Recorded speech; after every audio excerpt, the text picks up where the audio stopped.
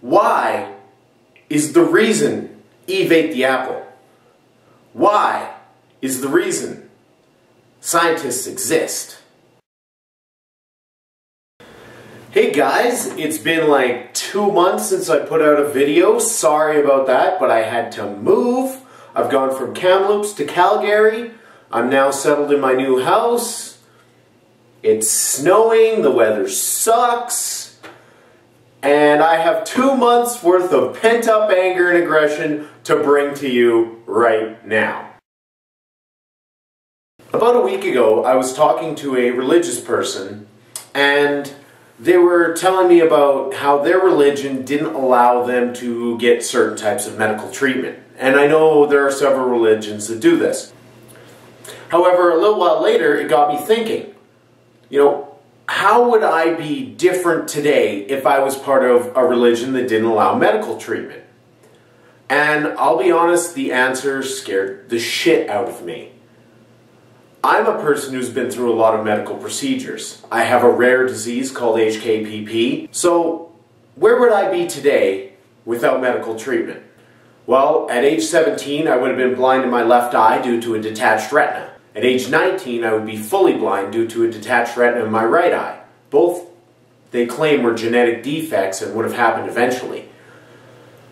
By age 21, I would be mostly unable to move due to the HKPP, and I would be pretty much stuck in a bed, blind. So my entire life for the last 7 years would be a blind, paralyzed person. I don't know about you, but that scares the shit out of me.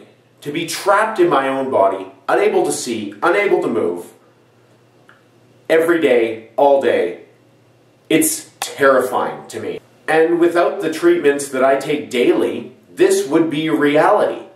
I was healed not by being blessed or being a son of God or any of that horse shit. I was healed by the hand of man, or in the case of my eyes, a woman.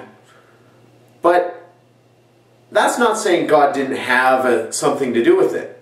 That's not saying there is no God. That's saying your religious belief that medical treatment is wrong is basically saying you condemn me to a life of shit. So that's what got me onto the path we're about to go down.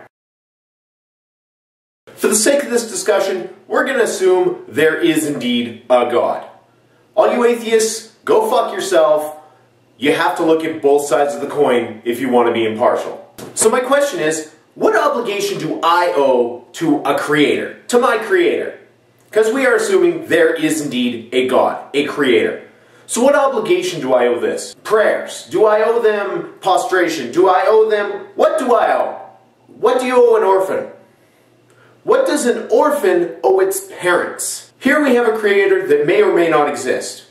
What do I owe him? You say I owe him everything. He created everything. What about an orphan? His parents created him. We know this for a fact. Does an orphan owe an obligation to his creator? Does he? I would say no. You were fucking abandoned. No, an orphan does not owe an obligation to his or her parents. So therefore I say no. I owe no obligation to my creator. And you want to know why? Because life is a gift. But the thing is, if I wasn't given this gift, I wouldn't even know it. It's like a guy in Africa, he doesn't even know that an iPod exists. I'm sure he'd like it if he had one, but he doesn't know it exists. So if you gave it to him as a gift, it would not change his life. Because his life would have been fine without it. Life is the same way. If you didn't give me life, I wouldn't even know it. So why would I be thankful for something I wouldn't even know? Does that make sense? While we're on this topic of obligation, I've talked about this before. Why are we obligated to family if they treat us like shit? Why are we obligated to people in authority places if they treat us like shit? I say we're not. We're not obligated to the big guy or our parents or anything.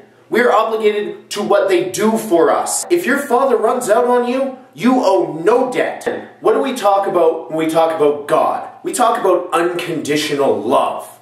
I don't like unconditional love, personally, because it means You can do whatever you want and I'll forgive you. Fuck that. If you do something unforgivable, I'm not forgiving you. And the reason that we give ourselves and we're like, oh, I forgive you for something that's unforgivable, is because we do shit that's so bad, and we know it, that we want to be forgiven for it. We want to be made whole again and accepted for the shit that we do. Instead of being responsible and, maybe stepping it down a notch, we want to be forgiven. We have this craving for someone else to tell us it's okay, for someone else to make us whole.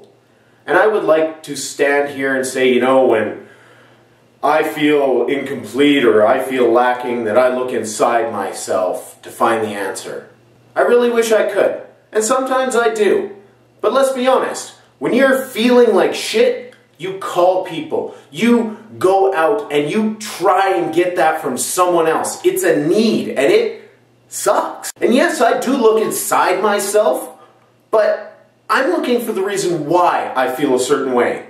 Why do I feel that way? I can't stand not knowing why. Some people can just accept their feelings and, oh, that's the way I feel. I can't. I have to know why I feel that way. All the time. Why? And it's that need, it's that drive to understand why is the reason Eve ate the apple. Why is the reason scientists exist.